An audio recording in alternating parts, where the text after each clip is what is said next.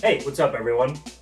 Today, I wanted to go over two of the most commonly available and least expensive methods of testing the salinity in your saltwater aquarium. Follow along as I prep my saltwater for my next saltwater change, and I kind of talk you through exactly what salinity is and why it's so important to a reef aquarium. So when we're talking about salinity, what we're specifically talking about is the measurement of how much salt is dissolved in water. As you know, you can't really see salt crystals in the water column of ocean water, your reef tank. Maybe in a place like the Dead Sea, you might see some salt crystals, but in your normal reef aquarium and in your average ocean, you're not gonna see any salt crystals in the water column. Generally speaking, salt is fully dissolved into the water column. Sometimes when the salt splashes around the lid and around the rim of our aquarium, we'll see some salt left over. That's what's called salt creep. And salt creep is what happens when that fresh water dissolves and it leaves those salt crystals behind. That same evaporation happens in a saltwater tank. And that is exactly why we test for salinity on a regular basis. You see, when the fresh portion of the water evaporates, just like that salt creep, it leaves that salt behind in the remaining body of water, which means the salt content of that water is going up. And that's exactly what we want to avoid. And the way that we avoid that is by adding our own distilled water, and we add that very slowly so that we don't fluctuate the parameters of the tank very much. We want to keep that salinity level as stable as possible. There are tons of automated systems that'll do this for you. They're called automated top-off systems, or ATO systems, and they'll maintain the level of your aquarium for you so you don't have to be topping it off yourself.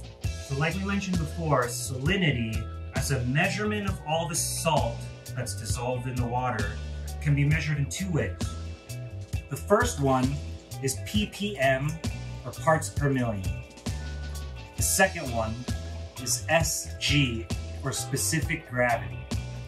For a coral reef tank, you're going to want to keep your ppm right around 34 to 36. Obviously, there are various situations that you could find yourself in depending on the livestock in the tank, what coral you're keeping.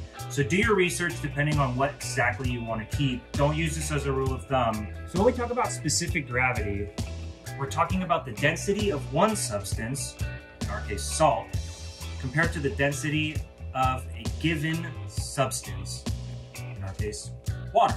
Specific gravity for a reef tank is generally going to be about 1.026. Again, that can range depending on what you're keeping in your tank, but in general, you're going to want to keep a reef aquarium with coral and fish at around 1.026. Generally speaking, if you have a fish-only tank, your parameters can range. I've seen people keep coral at a specific gravity of 1.029, even higher. There's a decent range of specific gravities between 1.019 and 1.028 that you could play in. But again, in general, rule of thumb for a reef tank, reef aquarium with coral and fish, you're gonna want about 1.026 specific gravity. Like with all those suggestions, I highly suggest you do your own research. Make sure that you're looking into exactly what you want to keep. There's tons of amazing resources all over YouTube, all over the internet. Do your research, be safe, and make sure you're keeping the parameters for the species that you want to be keeping.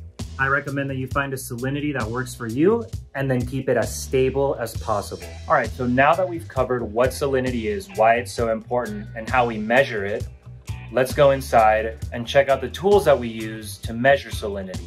So there are two devices that we use to test salinity. They're both commonly available and really not that expensive. The first one is called a hydrometer.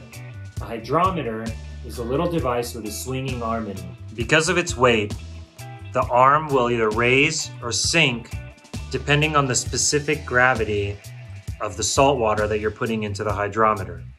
This will give a reading of how buoyant your salt water is. Think of it kind of like the Dead Sea again. That's so salty. That's at a 1.3 specific gravity that you can float in it. So at these levels, based on the weight of that little arm, It'll give us the buoyancy and therefore the specific gravity based on the numbers on the side of this little hydrometer so we can get readouts. Now keep in mind, hydrometers, they're not really that accurate. The arm can have salt corroded on it or can have any other sort of mechanical issue that can cause it not to float properly. You also can't calibrate them, so you can't guarantee accuracy in any way. That being said, they're pretty affordable and they're an easy way to get a salinity reading on your aquarium. You're just gonna have to do a lot of readings and take an average, and it's not gonna be as precise as you're gonna want it to be. Using a hydrometer is pretty straightforward. What you're gonna wanna do is dump it in the aquarium, get some water in there. I like to move it around afterwards to make sure that arm is nice and calibrated. Then what we'll do is we'll set it down on a flat surface and we'll look at our readout. Looks like our hydrometer is reading exactly where we want it to at 1.026. So our salinity is right on point with this saltwater aquarium. So that's a hydrometer. If you're looking for tried and true accuracy, then I recommend you move on to a refractometer. I know it sounds like a big word. I know it looks a little bit complicated, but if you've gotten this far in the video and you've understood everything, trust me, this thing is a breeze. When light hits water at a certain angle, that water will bend or diffract the light at a certain angle. When we dissolve salt into that water, then the light will bend or diffract at a different angle because the density of that water is different. So distilled water will have a reading, a specific gravity of 1.000. But since we add salt to our water, as we discussed before, we're gonna look for a target specific gravity of about 1.026.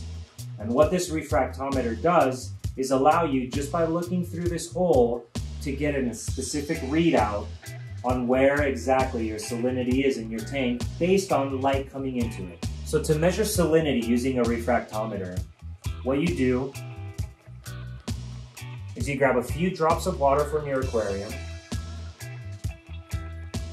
and you drop them right onto the glass.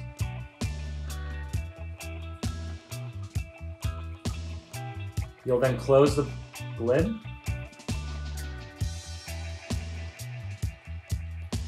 And when you look through the glass into a bright light source, like your tank light or the sun or a light in your room, and while looking through this eyepiece, your salinity measurement is where the blue or the colored half is going to meet the white half.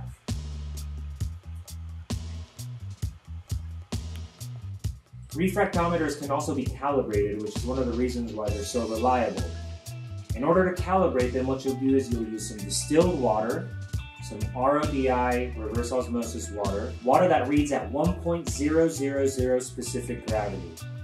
And because you know that specific gravity, you'll be able to tune your refractometer using a couple of cool little devices. In order to tune your refractometer for precision, what you'll do, at least in this one's case, is you'll remove this little stopper, and underneath that stopper is a little flathead screw that you can turn with the provided screwdriver in order to calibrate to get the exact position that you'll need for a salinity readout. You'll be able to use the screwdriver provided in order to turn the screw and get your salinity readout to be 1.000 in order to match your distilled water readout. Then your refractometer will be calibrated and every reading after that will be precise. Be aware that temperature affects ppm and SG readings. So if you're going to be using anything outside of room temperature water, make sure to readjust your readings to adjust for that temperature difference. Refractometers range in value from around $20 to $100, and you really get what you pay for. In order to get the most precise readings, you're going to have to spend a little bit more money, but that's not to say that spending $20 isn't a huge step above getting a hydrometer and on your way to an accurate daily salinity reading. There's also a lot of other things that you can use to measure the salinity in your tank, like probes, digital refractometers, conductivity meters, but the goal of this video was to cover some of the least expensive and most commonly available methods of testing the salinity in your saltwater tank. So if you liked what you saw, drop a like, subscribe to see more, and drop a comment. Let me know what else you guys want to learn about. I'll see you in the next one.